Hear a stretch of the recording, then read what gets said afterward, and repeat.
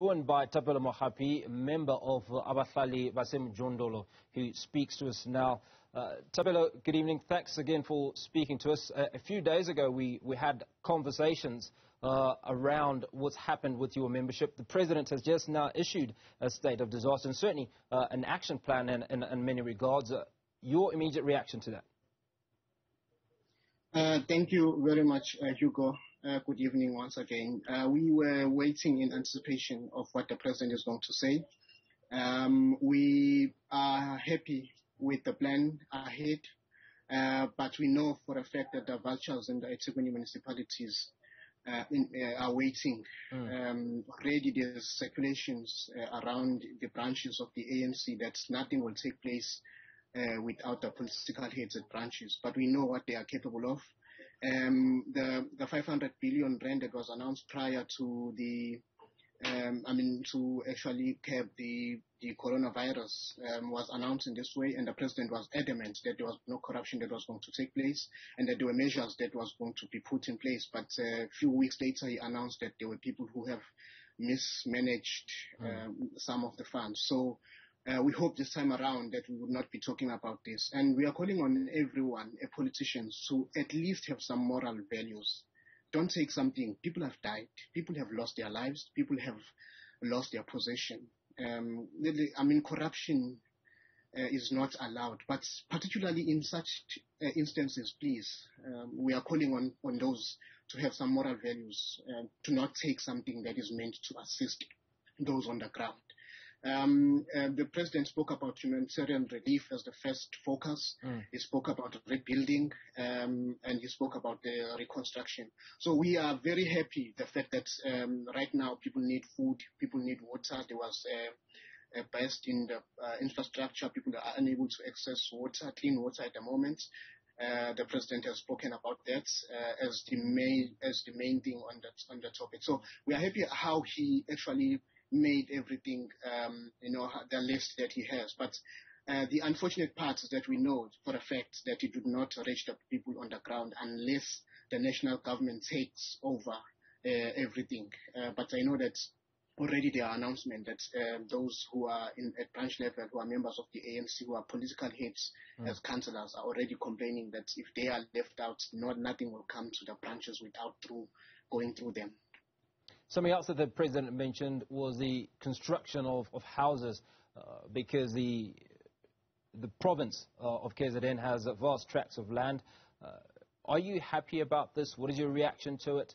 Will your members be included when those houses are constructed and become available? Yes. One of the mistakes that governments make is actually speaking about the people without the people themselves. And we hope that in this particular case, it won't be the same. That the people who are affected by floods, the people who are living in flood areas, risk areas, those who are living along the river banks, that they are communicated, engaged properly. Because one of the major reasons why people live under these human conditions is because they want to be closer to better opportunities and amenities. And when you remove them 20 kilometers away from there without having engaged them on those facts, and you're not understanding the reasons why they have occupied those, people are bound to come back in those risk areas because they want to be closer to these opportunities. So we hope that the states in relocating people, in providing land for the people, which is what we support, because we've always been calling that the land must be provided. There's a lot of vacant land that needs to be provided to people who are living in informal settlements. We are happy that the President has announced that, but we are hoping that people are going to be engaged properly, meaningfully, and understanding why people in the first place have occupied land that are along the river banks, rather than to just relocate people to 50 kilometers away from the better opportunities. Now, in speaking to your membership, I'd imagine that post this period, many of them will start reconstructing their homes that have been washed away, because I know a number of them had those homes along the riverbanks. Are they likely to rebuild in those areas, or has this in many ways been a lesson learnt of the possible devastation that can occur? And are they likely to occupy land allocated, or if should land not be allocated, certainly to safer areas? I think the issue of land that the President has addressed today must be an urgent issue because people need roof over their head immediately. But it must be land that is accessible for them to actually be able to still go to their work or place, so that they can, the economy could continue to build. These are working class people as well who are building the economy in this country, and they should be afforded that opportunity.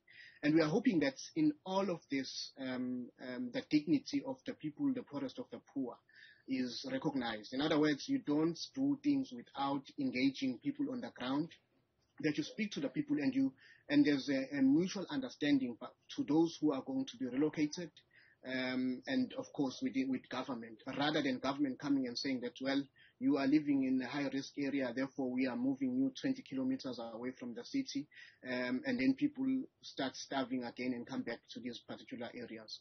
And there must be means that are made for people not to go back to these areas as well, because these areas become vacant and people come back and occupy them out of desperation because they want to be closer to the places of work. Thapelo Mohapi, going to have to thank you for your time and appreciate you speaking with us. And he's a member of Abahlali baseMjondolo, speaking to us. Again, reaction following the President's national state of disaster announcement. You're watching News.